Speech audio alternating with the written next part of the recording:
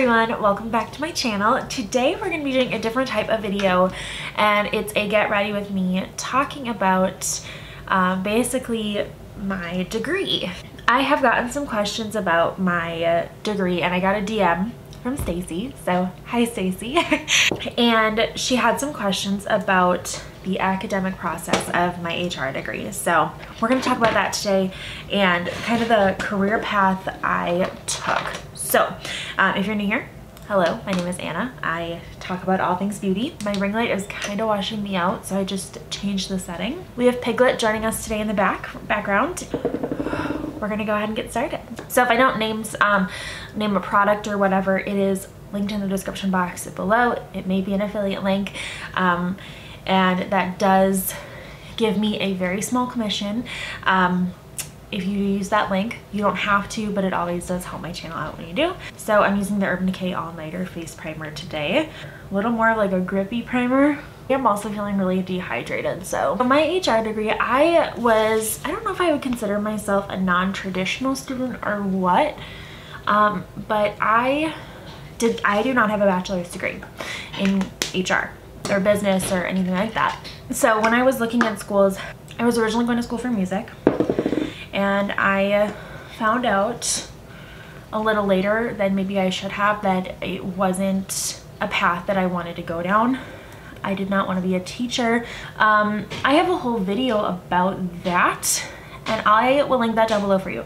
And I talk about like basically how I felt about being a music major and the stress that I really pushed down on myself between the years of like 2015, 16, and 2018. So I'm gonna link that video down below for you. I knew I wasn't gonna go back to complete my degree in music. And so I decided that I was gonna go for school for one of three options. I was gonna either go to school for business administration, healthcare administration, human resources. I decided that business administration was not for me because it was a little too broad and I didn't really know what exactly I wanted to do with that. So I just thought, okay, it's a little too broad for me. I'm not gonna do it. Healthcare administration, I liked the idea of it because it's a high-paying job. Business in general, I think, is. I would have been required to take CNA classes and stuff like that, and that is not my vibe. And I'm so glad that I decided against that because I started school in fall 2019, and in 2020 COVID happened. So it's very smart for me not to go into the healthcare field. Thank you, past me. And I decided on HR. I didn't really have a reason behind that. I just knew that there were so many avenues down HR that I could do because I didn't know exactly what I wanted to do, you know, when I got into it. But I knew that with HR, it could take me down the road of many different things. I could go down the road of like management. I could go down the road of like being a benefits administrator or specialist, and I could like work for, I could do an HRIS, which is the Human Resources Information Systems. I could do that. I could do recruitment. I could do consulting. I could be like an HR business partner. I knew that there were a lot of different avenues, and I was doing a lot of research behind it. So that's ultimately where I decided. You know, I was like, I don't really know what I want to do. Like, I don't know where I see myself in 5 years, but I knew that that it was going to be a little more open for me. So that's why I decided with HR over business administration, because it had more of a clear-cut path, but there was also significant like options for me. Thought I was going to get my bachelor's degree. I really did. And after kind of looking at cost and, you know, whatnot, I surprisingly went down the route of an associate's degree, which I did not think I was gonna do. I feel like it was kind of like, I feel like us millennial Gen Zers kind of feel that, you know, it was kind of ingrained in our system that, you know, we're gonna go to college, we're gonna get a good job. And when you get that college degree, doors will be open for you, right? So it's kind of ingrained in me, like, I'm gonna get a 4-year degree. I did not want to take generals. I was like, I just want to get into HR. So that's why I chose an associate's degree. And you know, looking back in my current job that I'm in now, let me backpedal here. So I have done a few videos on like my toxic job and whatnot that I had right before, which was over a year ago. Okay. And I talked about how they made me feel inferior for having an associate's degree, which there's nothing wrong with an associate's degree. I applied for jobs that had a requirement of a bachelor's degree. When I asked my now manager, you know, why did you know, you had a requirement, you know, or a preparation of a BBA or a Bachelor of Science or a Bachelor of Business Administration, and I just have an associate's. And it was like, it doesn't always depend on the degree. Your degree does not define you either. So if you just have an associate's degree, that doesn't make you any less qualified for a job. You know, maybe if you're applying for like a director position or something big.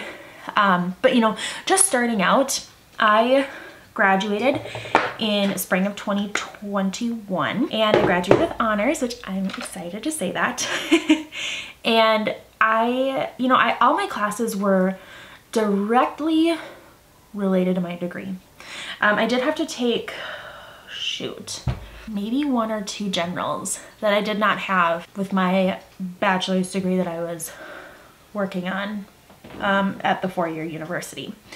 So I did have to take those. But what was really nice is that a lot of the courses that I took, they transferred over to my current program. So I was really happy about that, but I didn't have to retake it. So honestly, I feel like growing up, my school especially like really dogged or like really talked negatively about a tech school degree or a 2-year degree. There's nothing wrong with a 2-year degree. I'm here to tell you that right now. I actually, when I give career advice, or I don't really give career advice, I know nothing, honestly. I look back and I'm like, that was the smartest decision I've ever made, because with my tech degree, I was able to do classes online. I could do them at 100% my pace, which that's really, I found out how I learned best was doing classes online and self-studying. And I think that's why I really thrived so much. I got like a 3.9 GPA and I was averaging about a 3.5 in like regular in-person, like 4-year degree music courses. So I really found that I learned better that way. But also I was working full-time while doing it. I knew I had to support my household. You guys remember back in the day when I was uploading 5 days a week and going to school full-time and working full-time. So it was really nice to be able to do that. But also I could limit my courses depending on it. So I did have to take 1 semester with 15 credits instead of the normal 12. And that was kind of a lot. But what I liked about it is that, again, I could do it at my own pace. So if I wanted, so I had it like set up where like Sunday was like my school day, and then I got all my work done by like Thursday, by like Wednesday, and then Thursday, Friday, Saturday, it'd be my days. So that's what I loved about it. You know, if you're looking into school right now and you're like, I don't know, should I go get a 2-year degree? Should I get a 4-year degree? Honestly, with the way low college debt and everything is going, get a 2-year degree. I'm serious, get a 2-year degree. I don't think my career has had any disadvantages thus far because I have a 2-year degree versus if I were to get a Bachelor of Business Administration. That being said, I knew that I also wanted to further my career in other ways. So I will go down my career path, but I knew I wanted to further my career in other aspects of my life. So one is getting the SHRM certification, which is the Society for Human Resource Management Certified Professional. They also have a Senior Certified Professional as well. I have not been in the career field for 5 or more years, so I am not a senior anything. And that's just out of the SHRM guidelines. So I am certified through them. I have so I'm technically Anna, last name, comma, SHRM -CP. So that's pretty cool, not gonna lie. But that certification came along with self-studies, and that was a very hard exam. Out of all of the exams that I've taken, whether they have been in accounting courses, economics, music, even like music history and stuff, I think that was the hardest exam that I've ever taken, because a lot of these things, you know, a lot of it is like, what is this? What is an example of this? But then there are situational judgment questions or SJQs. I feel like I sound like a lot more knowledgeable than I am. But what these are, they give you a situation. But it's like, well, if I had this information, it'd be B. But if it were this way, it'd be A. And so it's a very difficult exam. I did not score perfectly on it, and I know what I need to work on, but I feel like some of those questions in the SHRM exam are like made to mess you up. So my career path, like I said, I graduated in spring of 2021, and I was working a job that I was just kind of working to like pay the bills. It wasn't a great job by any means, but I knew I wanted to get into my field more. So I became an HR, like administrative type of assistant, and I worked in that role for about 3 months, and then I was promoted to human resources coordinator. So that coordinator role, it was like the HR manager, but you did everything, and that was a lot. It was a very big role, and I did not have support or anything. So I think in a way I do feel like I was set up to fail in that role. What I do have to say is that I did everything from hiring to firing to writing policy and procedure to implementing handbook changes to administering trainings that's a lot of work. I really liked recruitment. I thought that was my favorite part of the job. Okay, I'm going in with the Too Faced Pumpkin Spice Second Slice palette. I think this was from last year, I feel like it was, or it was the cinnamon bun one. I don't know, but we're going in with this one. I don't know. So anyways, I realized that I really liked recruitment, and I wanted to, well, I was kind of in a different situation that I think most people were in, but this company was like pushing me out the door. I had some very, very toxic management there, and I knew I wanted to get out. So basically I applied for everything. I didn't care if I was an HR representative, which is someone who mainly takes care of like benefits, payroll, you know, all that stuff. I didn't care if I was in a generalist role. I didn't care if I was in talent acquisition or an HR assistant or an HR coordinator. I didn't care, because I just knew I wanted a better, less toxic work environment, right? I had a few interviews. Actually, it was actually really, it kind of like boosted my ego a little bit. I got one very good offer that to this day I'm like, wow, that was a good one. But I didn't take it because I really wanted to work at the place I'm at now. But I had a couple interviews. I was interviewing at one company who is now closing down, which I'm so glad I didn't work out there. But it was for an HR representative position. I would be their benefits and payroll kind of person. It wasn't what I wanted to do, but I knew that I was going to take whatever came towards me, and that I was going to learn and be open-minded. I also had an interview for an HR assistant role, which and it would be like it was like an HR and safety assistant person. So I'd be working with the safety manager and the HR manager. And I met with the president of the company. They gave me a larger offer than that role would have had. And they said if I did well in 6 months, I'd be promoted to a generalist. And that was a hard offer to turn down, because I was like, wow, like I can see a promotion within my future. And I had no doubts that I was going to do well, but I also knew that I was going to be taking a step down if I would have taken that position, right? Because I was going from a coordinator. I was the person, unfortunately, I had to fire people. I had to, you know, I did everything, man. I was writing policy and procedure for that organization left and right. And then I interviewed for the position I'm in now, which is a talent acquisition specialist. And, you know, I think there's ups and downs to every role, right? Work is not a dream, right? I'm going to say that right now.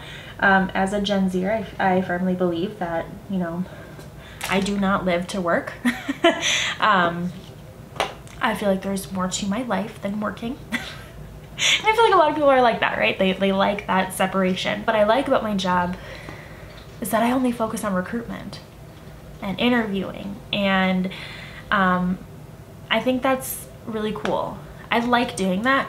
And nothing feels better than giving an offer of employment to somebody and hearing the excitement of them on the phone, right? Yeah, that's where I'm at now. And I don't want to be a talent acquisition specialist forever. Like, I'll be the first person to tell you that. Like, recruitment, while I love recruitment and I feel like I would always want some aspect of that in my role, I don't think it's like my end all be all. I think there's more to me, and I want to grow my education further with that. So that means I would like to be a generalist at some point. I could see myself, I should say years, be like an HR manager, you know, something like that. Yeah, that's kind of like my career path, what brought me to where I want to go. But what I always like to say is get your associate's degree, okay?